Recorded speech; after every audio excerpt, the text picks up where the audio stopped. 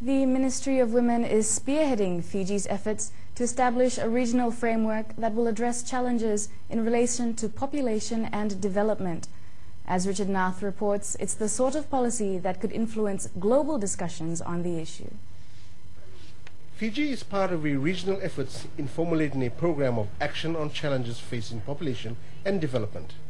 Dr. Chikuluveni and her ministry are leading the efforts and helping set the agenda for the region over the next decade. The program of action was scrutinized very closely by the delegations of all the countries represented, and to finalize it for the minister's endorsement, so that this document can be on behalf of the Asia and the Pacific, can be taken to a General Assembly that will meet in 2014.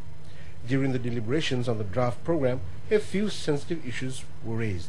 The language that they were against was the use of sexual and reproductive health, sexual orientation, sexual rights.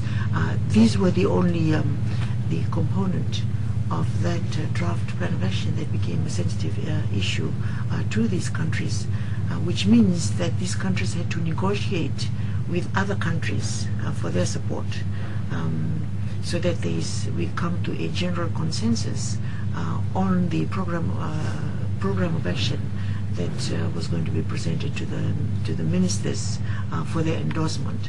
Pacific solidarity came to the fore as the region together lobbied on the issues. The Moana Declaration endorsed the support of governments to promote gender equality and empowerment of women. This program of action will be submitted to the United Nations General Assembly next year.